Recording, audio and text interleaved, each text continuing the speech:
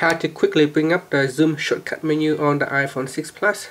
So in order to use the zoom shortcut menu, you first have to enable zooming on your phone. So first press it on the home key to go back to the home screen, and then go into settings. In settings, you want to go into general, so tap on general from settings menu, and then tap on accessibility, then tap on zoom, and make sure at the top here zoom is enabled by tapping on the switch here. Then press it on the home key. Now to bring up the shortcut menu quickly, simply tap 3 times with 3 finger, 1, 2, 3, and you can see the shortcut menu comes up. And from here you can start zooming. You can also resize the lens, choose a different filter. So for example, invert the screen.